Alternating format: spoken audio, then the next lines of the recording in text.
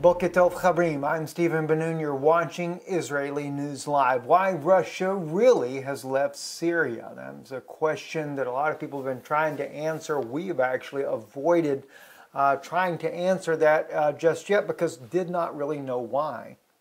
But according to some of the latest news that we have been able to that we have just discovered this morning off of Israel National News, I think we know now why Russia did such an abrupt leave there. Let's look at one of the articles here when President Putin made this decision. It said Vladimir Putin orders Russian forces to begin withdrawal from Syria.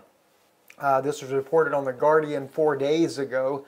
It says the Russian President Vladimir Putin has abruptly declared that he is withdrawing the majority of Russian troops from Syria, saying 6-month military intervention had largely achieved its objective. Now, although no doubt his statement is true, we know that President Putin has gone on to say that he can redeploy at a moment's notice to come back. And of course, he did not remove the S-400 air defense shield and did not remove all of his aircraft or military personnel from Syria.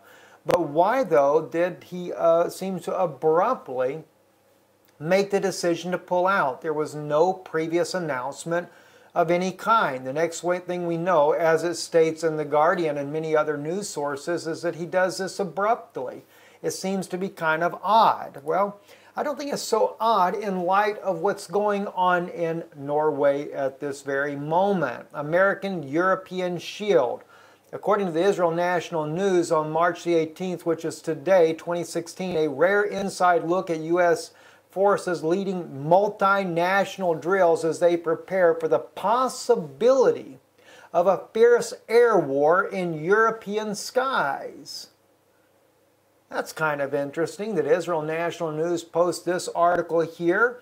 Now, they're doing it about a refueling tanker from the United States that's participating in this air exercise that is taking place in Norway right now. And of course, we see that Canada, Denmark, Finland, Germany, Latvia, the Netherlands, Poland, Spain, Sweden, the USA, United Kingdom, and Norway are all participating in this exercise. And it's not just an air exercise with fighters and bombers.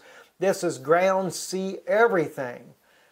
I think that Vladimir Putin no doubt perceived this as a possible threat, just like North Korea with the United States and its South Korean partners did their massive drill recently, doing their drill based on a fallen North Korean nation. Now, of course, North Korea, I can certainly see why the United States and South Korea would do those drills, because there is a real threat when you have a rogue nation like North Korea threaten everyone with nuclear annihilation.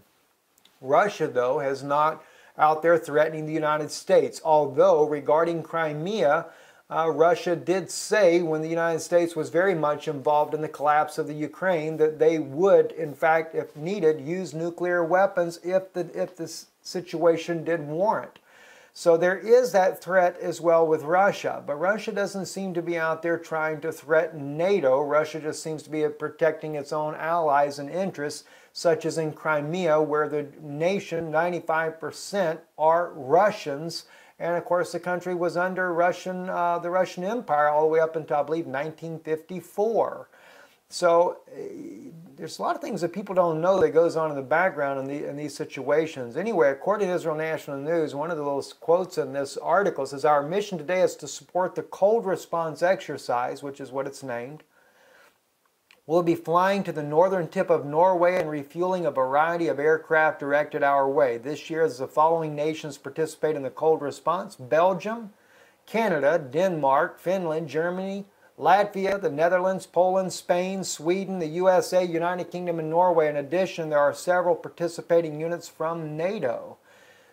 This is one massive drill. Even on the Business Insider on March 3rd, it spoke about this, 2016.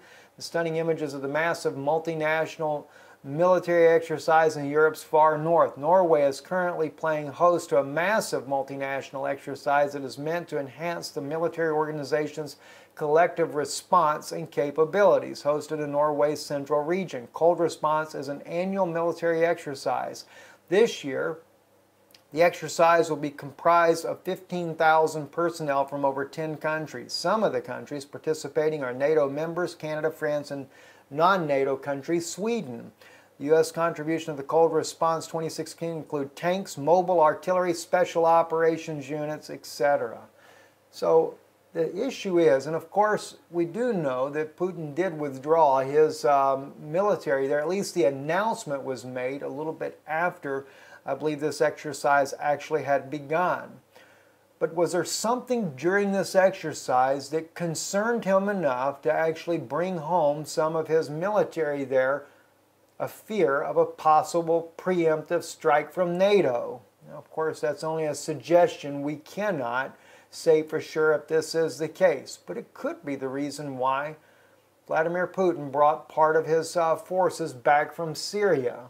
There may be that concern that something could have actually taken place, or possibility. Or is it the fact that President Putin is only re-gearing up, re-strengthening his resolve in the fight in the Middle East? Only time will tell on that. Also, another issue here I'd like to also bring up, and that is the story we did on Michelle Bachmann as far as from the biblical perspective. Michelle did write me and wrote me regarding the video, mainly the part about being quoted that Obama is the Antichrist, and that she did want to correct that she'd been to Israel more than 4 times, about a dozen times. But we had taken the story from Raw Story by Travis Getty.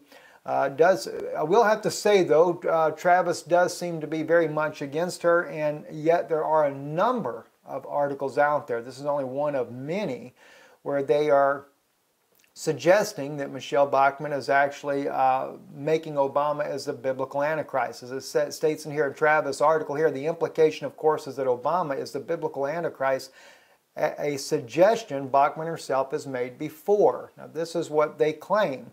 I do believe Michelle, though, over Travis Getty in his response there. This is what Michelle wrote me just yesterday. It says, in response to the article, we used former Congressman, this is my response here, Congresswoman Michelle Bachmann stated in an email to us, she said to me, thank you, I did not say Obama is the Antichrist. In another email, she said, I did not even imply that he is the Antichrist. I've been to Israel a dozen times. I've been a strong defender of Israel since I was a teenager and spent a summer working on kibbutz after high school. I believe the Bible is true. I believe those who bless Israel will be blessed. The scripture goes on to say those who curse Israel. She had actually put, I will curse. Well, I guess that would be right. I will curse. I put the word be cursed, I believe is the way it is, but I think she's right on that as well. I just put that in parentheses there. But anyway, she says, those who curse Israel, I will curse. So anyway, she just asked me if I would correct that part there in this particular broadcast for you guys, that she never implied that Obama was the Antichrist.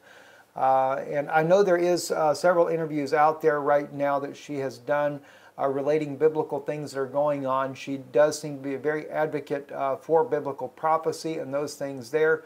But she did want to state that regardless of what the story has been written here on Raw Story by Travis Getty, she has never implied nor said that Obama is the Antichrist. So we do want to correct that on her behalf as well, that she does refute those statements there. I'm Stephen Ben-Nun. You are watching Israeli News Live. Shalom.